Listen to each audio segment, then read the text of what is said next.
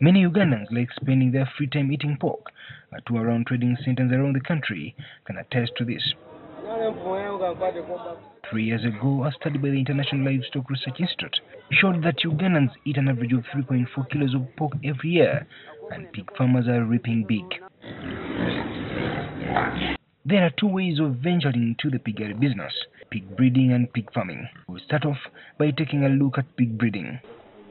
Israel Sserunjoji is a farmer at Wakiso Piggery Farm in Wakiso district. He opted to go for pig breeding and has no regrets.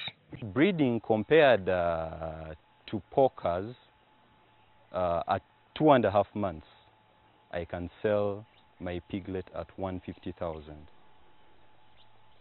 Before it even starts eating the food I'm purchasing, I'm able to sell it to another farmer. He's very keen on taking measures to protect his animals against diseases at his farm.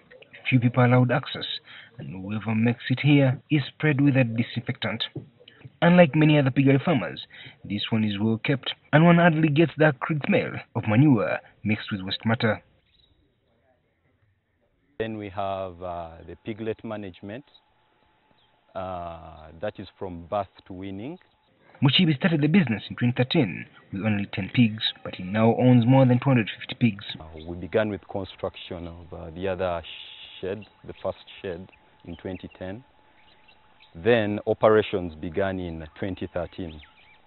That's when we started with the 10 sows and 3 boas. The style of his pig shelter is unique. He says the size ought to be 3 by 3 meters. He adds that the roof should be rainproof and its outside has to face towards the direction of the sun. Constructing a pig house or shelter, you have to consider the slope, that there is a slope for easy flow of water when cleaning it, or the urine from the piglets and pigs. The availability of water source is very crucial in the piggery business, especially for maintaining hygiene. Also improvise that there is constant flow of water, because pigs need water, especially during the dry season. When it's hot, they really need the water. Muchibi advises farmers to carry out research about the type and quality of breed before they are stocking feeds. He discourages farmers who want to go commercial against starting out with piglets below 2 months. At Buanuka Farm, we started using the pig nipple drinkers, whereby this helps reduce on the work at the farm. Now, like you see, I need 2 employees within the piggery section, because water is always there. When the pig needs water, it just taps on the nipple. The worker doesn't have to collect water from a source and put in, yeah.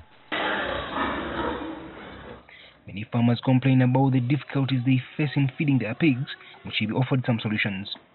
This helps whoever is beginning farming, the piggery farming, to reduce on the costs. Many farmers in Uganda know maize bran is so expensive. Yes, it's expensive, but there are other alternatives, like Bikanja from the brewery. That's a malt. It's a waste product from beer. Then we have the maize bran mixed with other ingredients like fish, cotton, soya, red salt.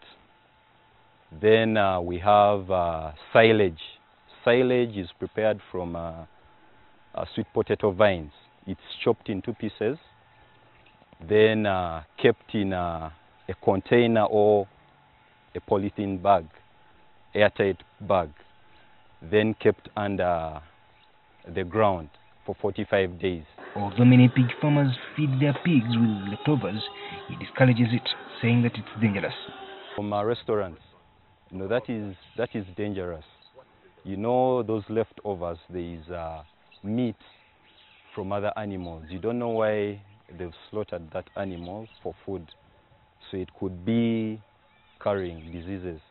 So feeding it to your pigs is dangerous. You could lose everything. Vaccination and the provision of vitamins to the pigs is very important to avoid diseases. When it comes to marketing, the farmers at Wanuka uses social media to connect with customers.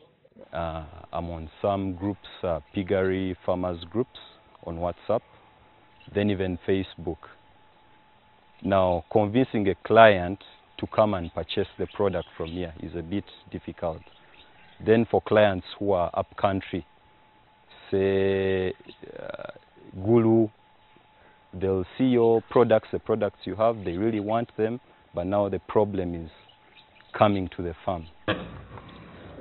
Muchibi says that the pig farming business could provide quick returns, since one can achieve the marketable weight of fattening pigs within a period of 6 to 8 months. And that I advise farmers who are starting to visit farms, different farms, to pick a leaf from each farm they visit. Muchibi says that the pig farming business could provide quick returns, since one can achieve the marketable weight of fattening pigs within a period of 6 to 8 months. Kimuli Kigozi, NTV.